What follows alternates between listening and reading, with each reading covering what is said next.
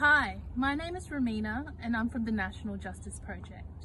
We are here today on Larrakia country with Acting Children's Commissioner Nicole Hucks. Did you know there are currently 29 children at Dondale Detention Centre? Some of them as young as 10 years old. Almost all of them Aboriginal and Torres Strait Islander children. Now, the Office of Children's Commissioner conducted an inquiry that led to a Royal Commission 5 years ago. And yet here we are, 5 years later, Dondale is still operational. It is a decommissioned adult prison, a maximum security prison, which has been recommissioned to house children, and it's not fit for purpose. These children require a new facility that is purpose-built, that ensures that their therapeutic needs and support needs will be met.